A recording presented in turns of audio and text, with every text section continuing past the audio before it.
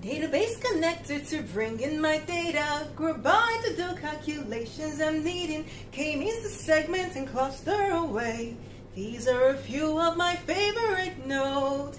Deadlines looming, brain is burning. When I'm feeling stressed, I simply remember my favorite nodes, and then I don't feel so stressed.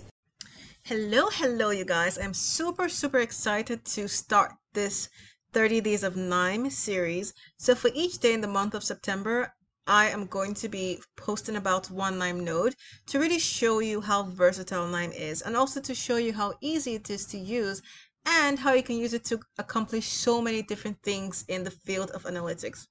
So how I'm going to organize this is, for the first week, I'm going to be focusing on nodes which let you bring data in and out of, bring data into KNIME and also take data out of KNIME. The second and third weeks, I'll be focusing on data cleaning, transformation, and exploration.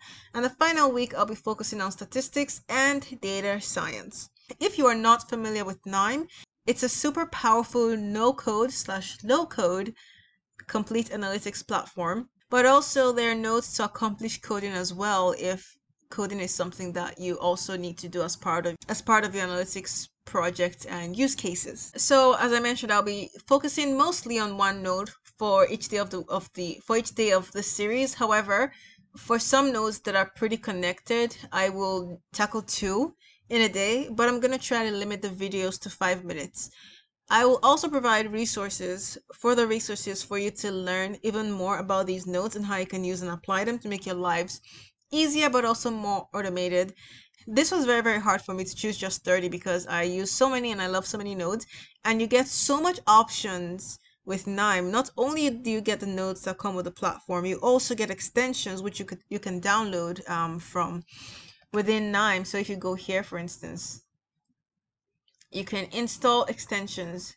You can also get even more extensions from the node pit, and you can get components from the community. So really there's something in here for everyone, but these nodes should give you an overview of things you can do that are relevant for different parts of your analytics pipeline.